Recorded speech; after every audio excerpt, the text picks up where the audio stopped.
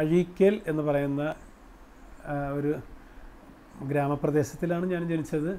ശരിക്കും പറഞ്ഞാൽ എൻ്റെ നാട്ടിൽ ഈ കലയെക്കുറിച്ച് പറയുകയാണെങ്കിൽ എൻ്റെ നാട്ടുകാർ വളരെയേറെ പ്രോത്സാഹനമായിരുന്നു.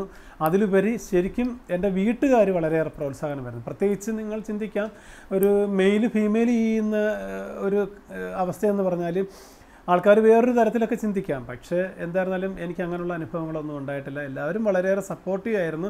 അതിലുപരി എന്ന് പറയുമ്പോൾ അഴീക്കൽ എൻ്റെ ഏറ്റവും നാട്ടുകാരാണ് ശരിക്കും സപ്പോർട്ട്. അതിലുപരി എൻ്റെ പേരിൽ ഓച്ചിറ സജി എന്നാണ് അറിയപ്പെടുന്നതെങ്കിൽ ശരി തന്നെ, ഞാൻ നാട് അഴീക്കലാണ്. അത് ഓച്ചിറ സജി എന്നുള്ള പേരെനിക്ക് നിർദ്ദേശിച്ചത് കൊച്ചുപ്രേമൻ ചേട്ടനാണ്. നമ്മുടെ ഫിലിം സ്റ്റാർ കൊച്ചുപ്രേമൻ ചേട്ടനാണ്. കൊച്ചുപ്രേമൻ ചേട്ടനെ ഞാൻ ഈ അവസരത്തിൽ സ്മരിക്കുന്നു. അതിലുപരി ഈ അഴീക്കൽ എന്ന് പറയുന്ന ഗ്രാമത്തിൽ ഉണ്ടായ ഒരു ദുരന്തമാണ് സുനാമി.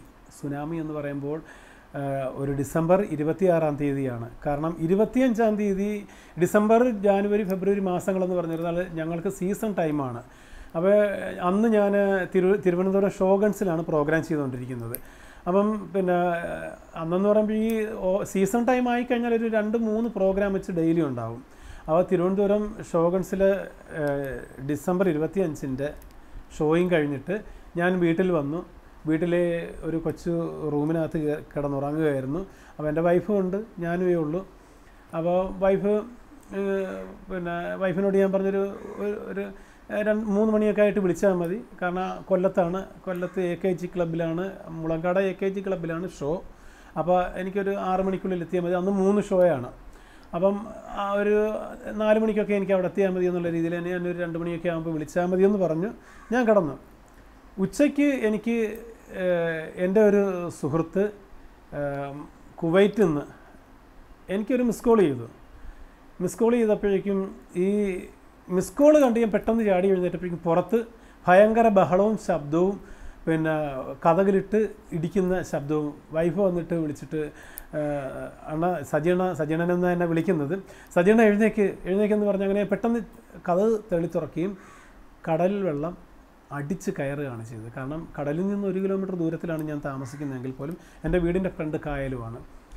എങ്ങനെയാണെന്നറിയില്ല, തൊട്ട് ഫ്രണ്ടിലെ വീട്ടിലെ ചേട്ടൻ വിളിച്ച് പറഞ്ഞു, എന്തെങ്കിലും എടുക്കാനുണ്ടെങ്കിൽ പെട്ടെന്ന് എടുത്തിട്ട് ഇറങ്ങുക, ഇനി ഇതൊന്നും നമുക്ക് ഉണ്ടാവില്ല എന്ന് പറഞ്ഞു. പക്ഷേ ഒന്നും എടുത്തില്ല. ഒന്നും എടുക്കാൻ അവിടെ ഇല്ലായിരുന്നു എന്നുള്ളതാണ് സത്യം.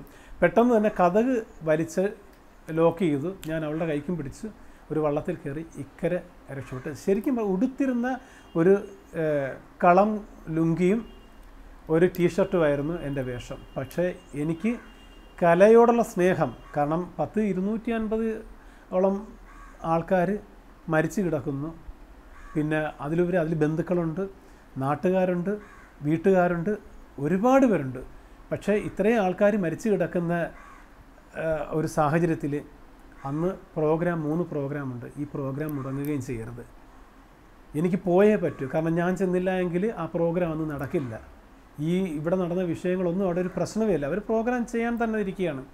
ലാസ്റ്റ് ആ ഉടുത്തിരുന്ന വേഷത്തിൽ, ആ നനഞ്ഞ വേഷത്തിൽ തന്നെ ഞാനൊരു ഓട്ടോറിക്ഷയിൽ കയറി എൻ്റെ വൈഫിനോട് മാത്രം പറഞ്ഞു, ആര് ചോദിച്ചിരുന്നാലും ഞാൻ ഈ പരിസരത്ത് അവിടെ ഇവിടെയൊക്കെ തന്നെ ഉണ്ടെന്നുള്ള വിവരം പറയണമെന്ന് പറഞ്ഞിട്ട് ഞാൻ അന്നേരം തന്നെ അവിടെ നിന്ന് സ്റ്റേജിലേക്ക് കയറി ചെല്ലുകയാണ്. എന്നെ കണ്ട് എൻ്റെ കൂടെ ഉണ്ടായിരുന്ന സുഹൃത്തുക്കൾ ശരിക്കും പൊട്ടിക്കരയുകയാണ് ചെയ്യുന്നത്.